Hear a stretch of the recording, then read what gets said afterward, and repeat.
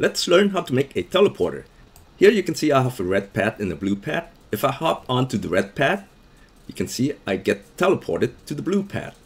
Now if I hop back on to the blue pad, I get teleported back to the red pad. Let's go to Studio and see how we can do that.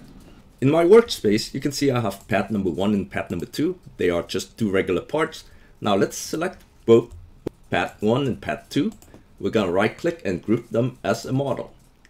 Rename the model to teleporter. Add a script. In your script, just enter the following lines. This is probably the easiest teleporter script that you're gonna find because we only use one function for both pads. At the top here, we're declaring our parts, which is the teleporter, pad 1 and pad 2. At the bottom here, we're adding the touch function, the touch event, to both pad 1 and pad 2. So when pad 1 or pad 2 is touched, it's gonna connect to this function, onTouch.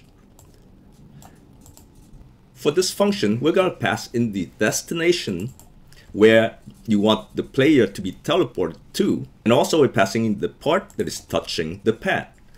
From the part that is touching the pad, we can get the character that is touching the pad. We're looking for the humanoid inside the character to make sure that it is a player that is touching the pad.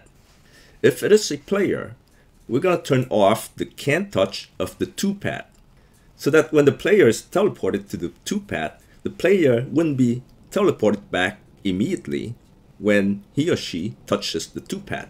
We're giving the player 7 seconds to get off the pad, and then we're turning back the can't touch to true, which means if the player now touches the pad, the player is going to be teleported back to the other pad.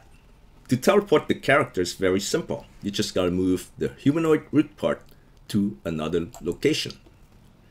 So here we're moving the humanoid root part of the character to another location, which is the location of the to pad, plus a vector 3. So the player is going to be teleported right above the pad, and he or she is going to be landing on top of the pad.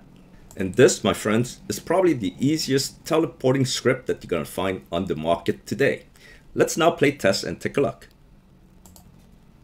I am now going to run to one of the pads. Let's run to the red pad, and we should be teleported to the blue pad. And we have 7 seconds to get off the pad. And now I'm going to hop on to the blue pad to be teleported back to the red pad. And there it is.